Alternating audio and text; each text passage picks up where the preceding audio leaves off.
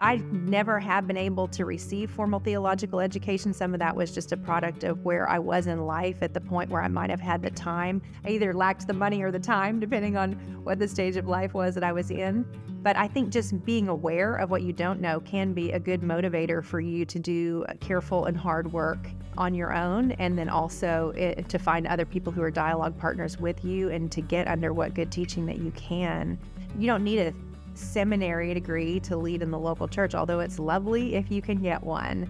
But you do need access to good resources, and you need access to good conversation partners. And frankly, that's one of the reasons that we wanted to put this book together.